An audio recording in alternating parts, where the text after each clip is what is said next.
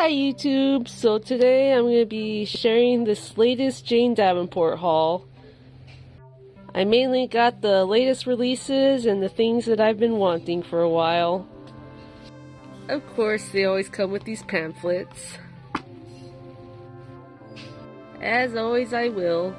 I'm always excited to see what this lovely packaging will reveal.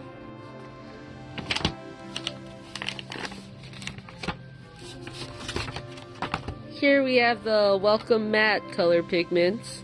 The color names are all based on greetings.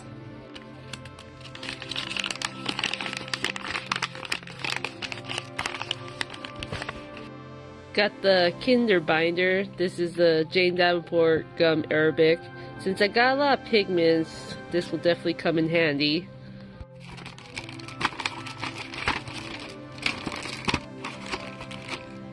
Alright, this is the latest fairy dust. This is the Moth Dust. I can already tell these feel like the sponges.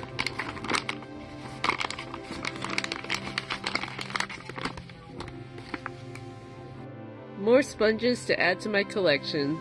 I got the Watercolor Gess-oh. You can use it to prime any sheet of paper into watercolor paper.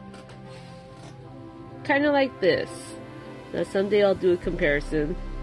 I held off getting these travel layer cake paint palettes, but finally decided on getting them.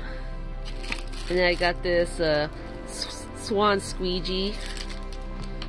And then this rainbow pencil. And another one of these palettes for the moth pigments. And finally I got the papers. They're supposed to go with the journals, but I don't have room for large journals right now, so I at least got the papers. You have Dark Arts, which I believe is the black paper. Back to the Fuchsia, which is a watercolor. Smooth Operator, which I assume is smooth paper. Glittering Prize, which is glittery paper. Aquaculture, which is also watercolor. Levitation, which I have the journal already, so this is just more paper for it. And finally, window pane. I also have the journal, I just never got around to using it.